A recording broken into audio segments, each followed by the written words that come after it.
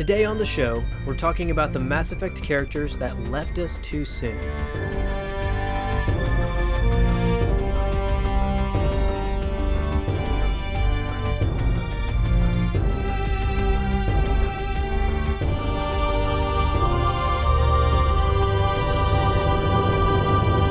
Welcome to Lore Party, the podcast that explores the stories, characters, and universes behind some of our favorite video games. My name's Abu. And my name's Kevin. And Kevin, we are back again this week talking about Mass Effect after our earth-shattering, groundbreaking first Mass Effect episode. Oh yeah, we are. I mean, it wasn't that earth-shattering, but I thought it was still a pretty good first episode as far as Mass Effect is concerned. And there's a ton more to talk about, which is why we're back at it today. We're going to get a little less philosophical, I'd say, on this one, but definitely this is going to be a fun one. Yeah, I realized the last episode got pretty dark, but this one I think is going to be, I think this one's going to be a little more lighthearted. So today we're going to talk about 3 minor characters. So they're not the main characters, but they're not exactly inconsequential to the Mass Effect universe. In fact, 2 of them are like pretty major to the stories in Mass Effect 1 and actually have a little bit of an effect on the rest of the trilogy as well. But we're going to talk about some of the minor characters that, left us too soon, were killed off at some point in the trilogy, and the ones that we think deserved a little more time in the limelight. So the first one here on the chopping block, of course, you can't talk about a minor character in the Mass Effect series without bringing up Corporal Richard L. Jenkins from the very first scene in the very first game.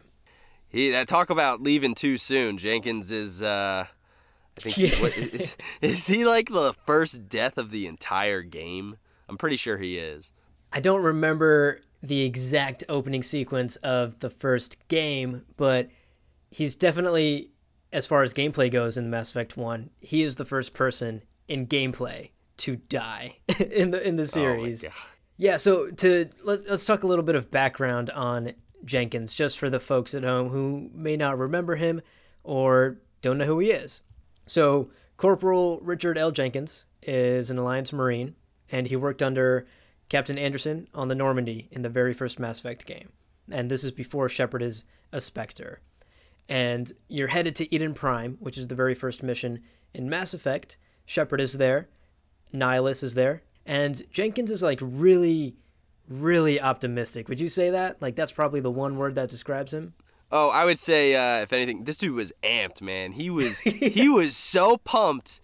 It was like when you get on the Normandy in the beginning, you're meeting the crew, you get to talk to the crew and everything, and he's like the most energetic character. He's like, oh man, I got my career ahead of me. Like, this is gonna be great. Like, he's so pumped to be working with Shepard and to have like a Spectre on the ship, and we're gonna go on our first big mission, and it's crazy. And then he's got his career ahead of him, and then all of a sudden, he's dead. Yep, I mean that career doesn't go very far, but he doesn't know that yet. When he's on the Normandy, he doesn't know that. And if I'm gonna be completely honest, if I had a legendary Spectre like Nihilus on my ship, oh yeah, I had a legendary soldier like Shepard on my ship, I'd be freaking out a little bit too. Like, I'd be like, what is this mission that we're going on? What is happening? I'd be a little antsy. So I got to hand it to Jenkins. I don't think I would act all that different in his shoes. Would you? No, I'd probably be super amped. I would be so pumped. I mean, he's going to be on this epic secret mission with 2 of the most well-respected warriors in the galaxy. So I'd be pretty excited. And actually, when you talk to him on the ship, you talk to him and Dr. Chakwas at the same time before you land on Eden Prime, and it's very, very obvious that Jenkins grew up sort of really feeding into and swallowing up all the military propaganda about the Spectres and what they represent and what the military represents and the honor and so he's very, very naive as well. Definitely optimistic, but the other word I would use to describe him would be naive. Oh, yeah, he eats that stuff up. I mean, he's like that little kid who was playing toy soldiers, and now he gets to do it in real life. So he's super into it. Yeah, and one other thing that is interesting and a little bit tragic too, and some of the squad mates later on in Mass Effect 3, when they're remembering Jenkins from the first game, bring this up. He dies on his home planet. Eden Prime is his home planet. Oh, man, that's right. Yeah. Oh, wow, I completely forgot about that. Yeah, that's he died. Wow, yeah. Went home and life, died. In a very tragic way, his life comes full circle. He started life on Eden Prime, which is a very idyllic, and it's a paradise. It's one of the human colonies out there that's considered a complete success. It's one of the most Earth-like colonies, if I'm remembering correctly. Yeah. So he really grew up in a beautiful paradise and probably had a perfect life. I mean, there's no lore about his upbringing, but if I had to speculate a bit, I would say that he probably grew up like comfortable, middle class, on a beautiful planet, and sort of got bored of that life. Yeah, I mean, if you look at how excited he is and how young he is too, he's a pretty young dude. I mean, I would say this is a guy who wanted to be a hero, and he saw this as like the opportunity to become like the next big hero of the Alliance. So the last thing I want to say about him is the fact that his name is Richard L. Jenkins. That is very obviously an Easter egg, a reference, whatever you want to call it, to Leroy Jenkins and that incredibly famous and viral video from World of Warcraft from over a decade ago now, I think. It's been a really long time. Did you ever watch that when you were younger? Yeah, I love that video, and you just blew my mind because it took me how many years? What is it, like almost 10 years? I just figured that out. Wow. Wow. Okay, mind blown. Wait, you didn't know that? No, I had no idea, dude. I had no clue. Yeah, no, wow. Okay. Oh, Kevin, his name is Richard L. Jenkins, and he jumps into the line of fire. Oh, man. Leroy wow, Jenkins. it gets even better. Wow. Yeah, no, that's cool. Wow. Wow, I'm sitting here like fully expecting you to be like, well, yeah, duh, boo, like it's a reference. Like we all knew that. Wow. No. Damn, wow, I didn't even know that. That's crazy. Well, there you go. For Kevin and the 4 other people out in the world who have played Mass Effect and didn't understand that reference. That's very clearly a reference to that, and I think BioWare has openly admitted to that as well. So shout out to Leroy Jenkins for ever being one of my favorite internet viral videos, even though it's fake. Did you also know that the Leroy Jenkins video? Yes, I knew that. I knew it was fake, but it's still beautiful. Yeah. All right, so moving on to our second character that we want to talk about today. He actually had a pretty large impact on the Mass Effect universe. I wouldn't necessarily call him a minor character, but of course he's not part of the main cast and crew. And of course I'm talking about my man, Captain Kirrahe from Virmire. Man, you love this guy. He's awesome. He honestly, from the first moment that I was introduced to him on Virmire in Mass Effect 1, the first time I played Mass Effect, instantly I fell in love, and I was like, I love this guy. And, he has a penchant for giving long-winded speeches, and he's known for being very verbose, but that's immediately why I loved him. And obviously he plays a pretty critical role on Virmire, and then from there he actually plays a pretty big role in Mass Effect 3 also, depending on the decisions that you make leading up to Mass Effect 3. So, I mean, what were your initial thoughts on Kirrahe? Like, was he just another character? Did he immediately stood out to me, but I don't know if that's the case for everyone. Well, for me, it was he was the first big Solarian military, like, head honcho kind of guy that you meet. I mean, he was very straight to the point, and don't get me wrong, the dude's speeches were really good. I mean, I say he just likes to hear himself talk, but that's just me. But, I mean, he wasn't bad. He rallied the troops. He was good at that kind of stuff. But I have a soft spot for Krogans, so me personally, I don't know. Yeah, and it's interesting you bring up the Krogans because I actually wanted to discuss some of his, like, Captain Kirrahe's, like, weird political leanings when it comes to the Genophage and the Krogans. But before we jump into that, for the uninitiated, for the few unlucky folks out there who have never heard Captain Kirrahe give a speech, I want to play a little tiny clip of his speech from Mass Effect 1. Our influence stopped the Rachni, but before that, we held the line. Our influence stopped the Krogan, but before that, we held the line. Our influence will stop Saren. In the battle today, we will hold the line. So that was just a taste of the inspiration that Captain Kirrahe gives to his troops. And I feel like I just listened to a speech from 300. I don't know if that's a compliment or a dig at Captain Kirrahe. Hey, look, I said the guy can make a speech. Don't get me wrong. That's true. It's not bad. That's true. So just to give a little bit of background on who he is and why he's important to the story, for those of you that may not know, in summary, he is he's a captain in the Salarian military. More specifically, he's in the STG. So he's the best of the best. He's essentially the Navy SEALs for the Salarians. He's a captain. He has a team on Virmire, and he actually discovers Saren's plan on Virmire to create Krogan that are resistant to the genophage.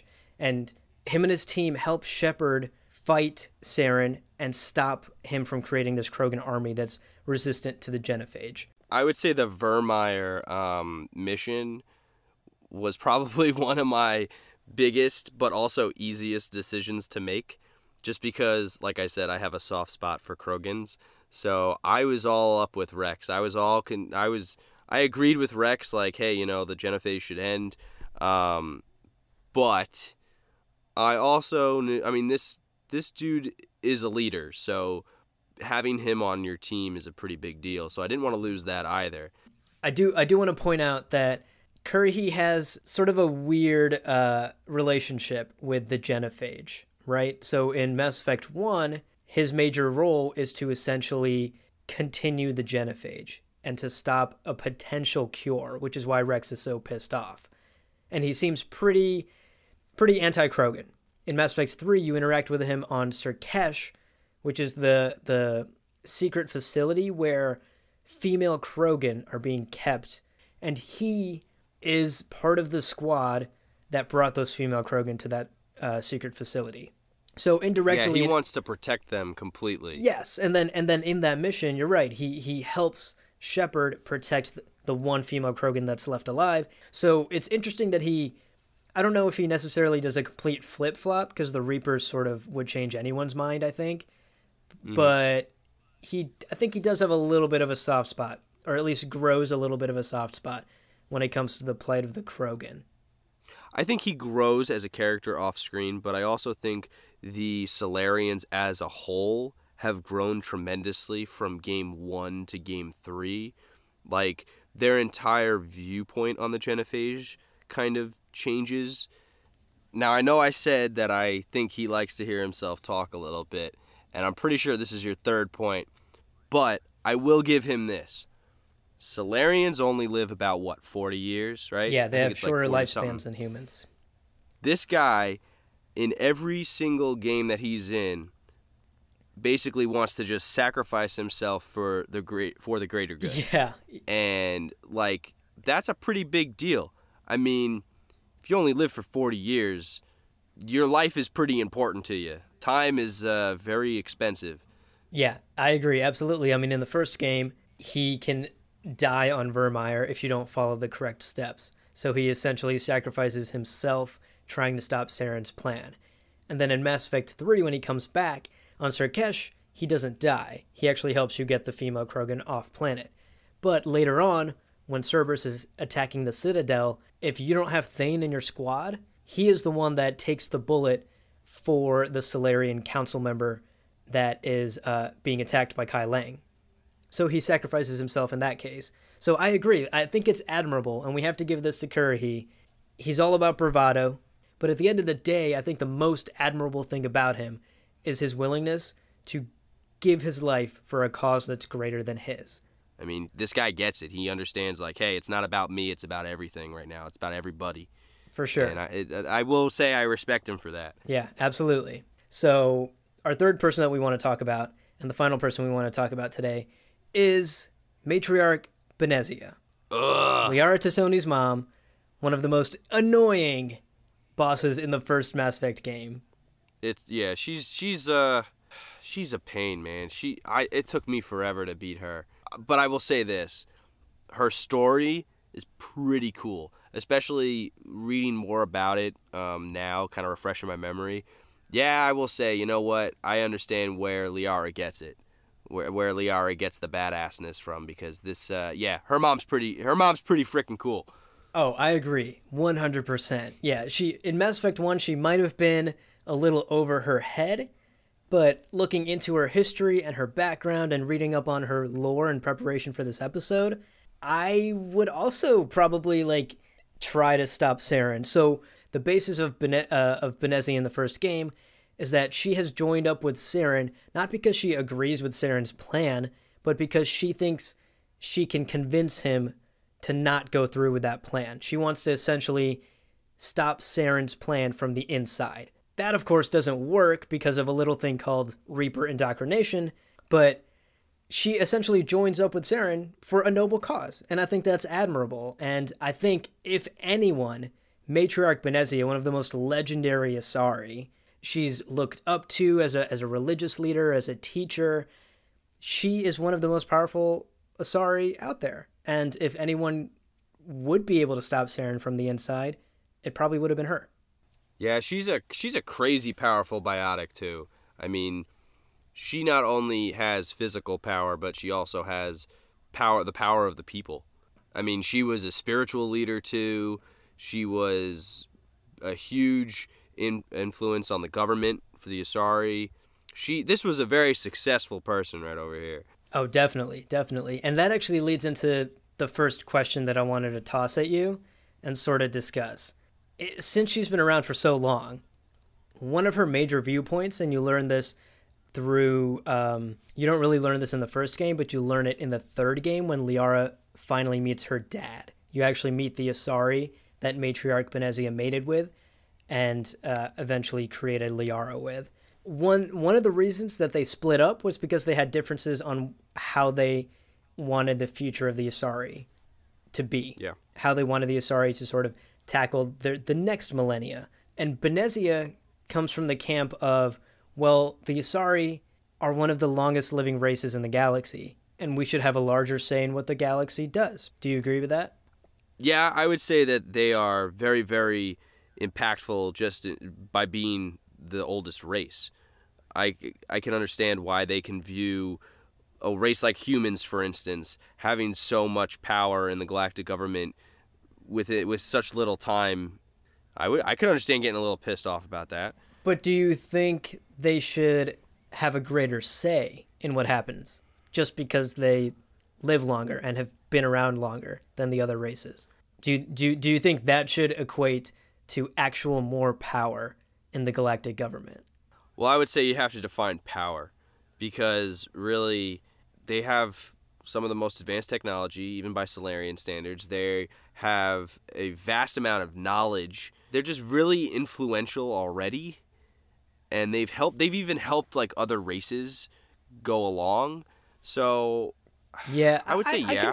I can see where you're coming from, but I don't know. I feel like I would have to disagree with Benezia's philosophy, because I think that could get a little dangerous though too. Yeah, well, I mean, my main reason for disagreeing with her on that is we run into Asari all throughout the galaxy in all three games that do stupid shit.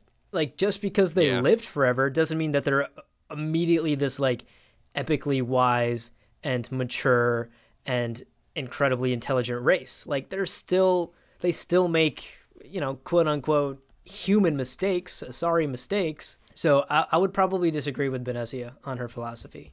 So the final thing that I want to talk about when it comes to Matriarch Benezia is the fact that she's Liara's mom.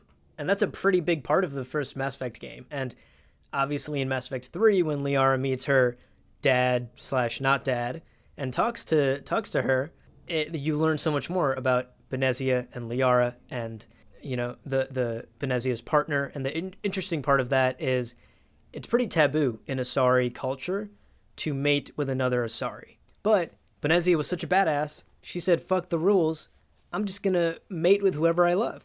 So then we get Liara.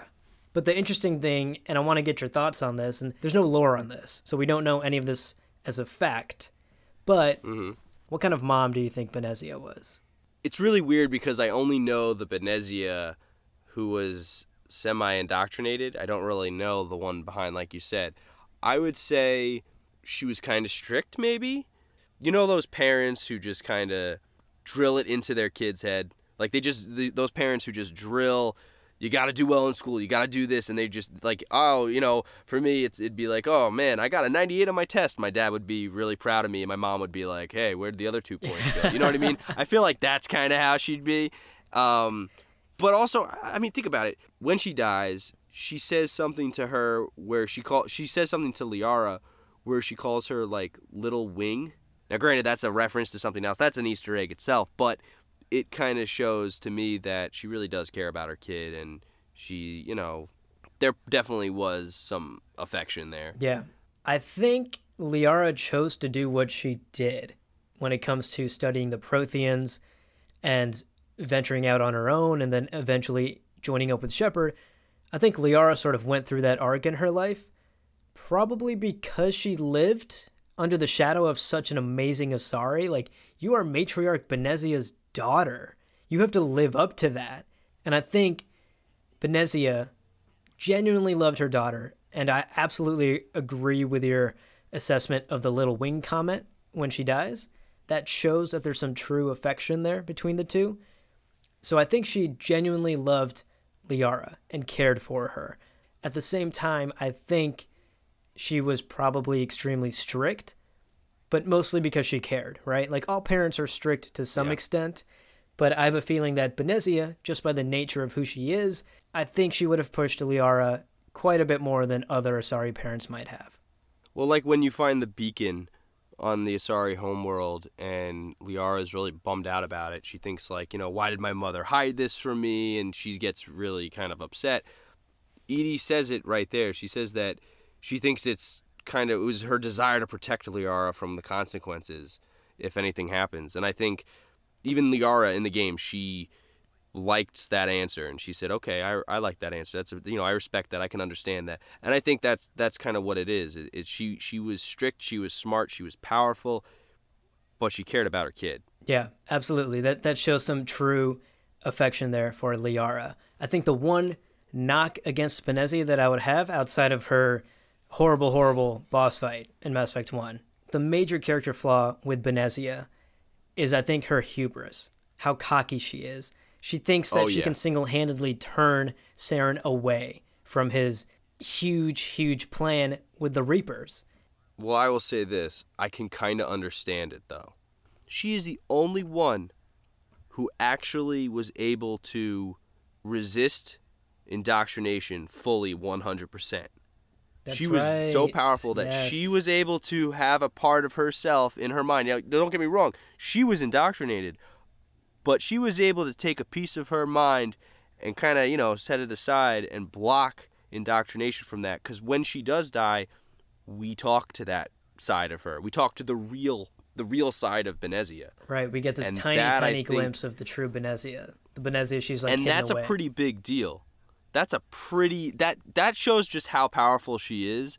And so I kind of can understand why she thought, oh, I can handle Saren's plan. That's easy. I can make him go back to being a good guy. But I mean, I get it. Don't get me wrong. She screwed up, but I think I can kind of get it. Yeah, that's true. You bring up a good point. I think that redeems her a little bit for me, is the fact that she was strong enough to resist Reaper indoctrination, which Saren, one of the best Spectres in history, could not. So, out of the three characters that we talked about today, Kevin, which one would you want to grab a drink with? Well, let's see. I would say, well, I definitely don't think I'd want to get a drink with Jenkins. Only because I don't think he'd shut up. I mean, the dude would just be like going on and on and on and on. And I'd be like, all right, can we talk about something else? Can we just talk about something else, please? So I don't think I don't drink, but I don't think I'd go. I don't know if I'd want to go out with Jenkins. Too eager.